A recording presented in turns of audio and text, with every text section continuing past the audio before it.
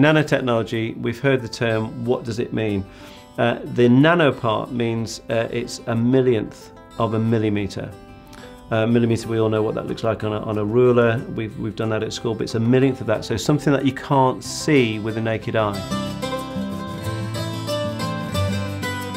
The major use of nanotechnology in cosmetic products is currently in the form of nanomaterials, and particularly in sun care products for sun protection. The most widely used material is titanium dioxide. This is normally found as a white powder, but when the particles are micronized or brought down to the nano scale, they become invisible. And this has two very good benefits.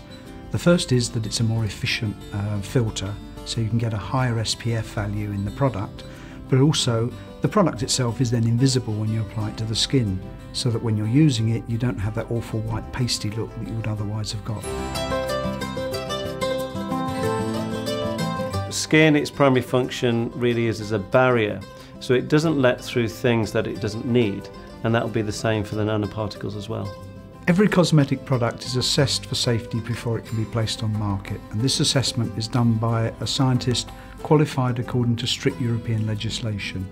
They will look at every one of the ingredients, including those that are in very small particle size, like the nanomaterials, and they will ensure that according to the way the product is used, there will be a very large margin of safety, that there will be no risk of harm to the person using that product.